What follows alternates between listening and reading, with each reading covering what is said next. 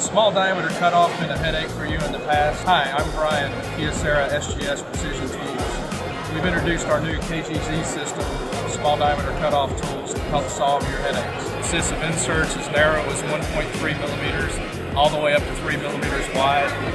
We've redesigned the tool holders to improve clamping stability. The top and bottom V shapes are designed to make it easier to index the insert inside the machine, so there's no misloading of the insert and scrapping your work pieces.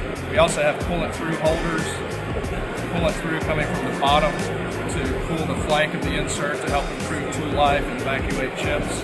Please come by and see us this week at IMTS. If you're unable to do so, please check us out on the internet.